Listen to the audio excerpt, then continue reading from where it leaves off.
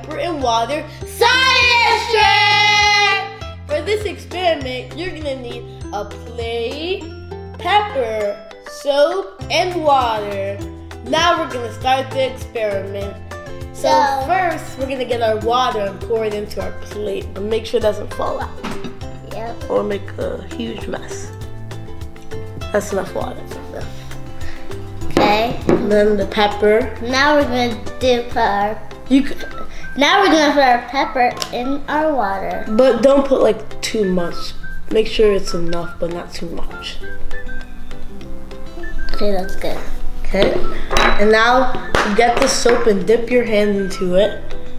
And then touch the surface of the water. And then, boom! Wow, that's so cool! That's so cool. Let me try. You can just push your hand inside the water. It's really cool. It looks like something just blew up. Yeah. So I'm gonna do mine. So let's pour it in. Okay. Now we're gonna get our pepper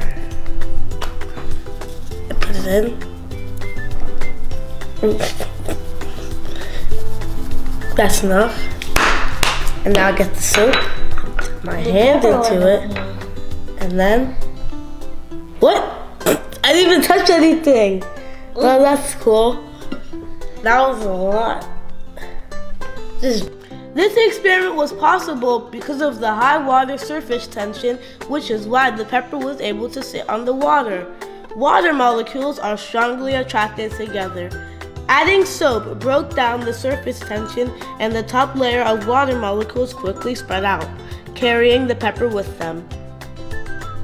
Hope you guys enjoyed this video.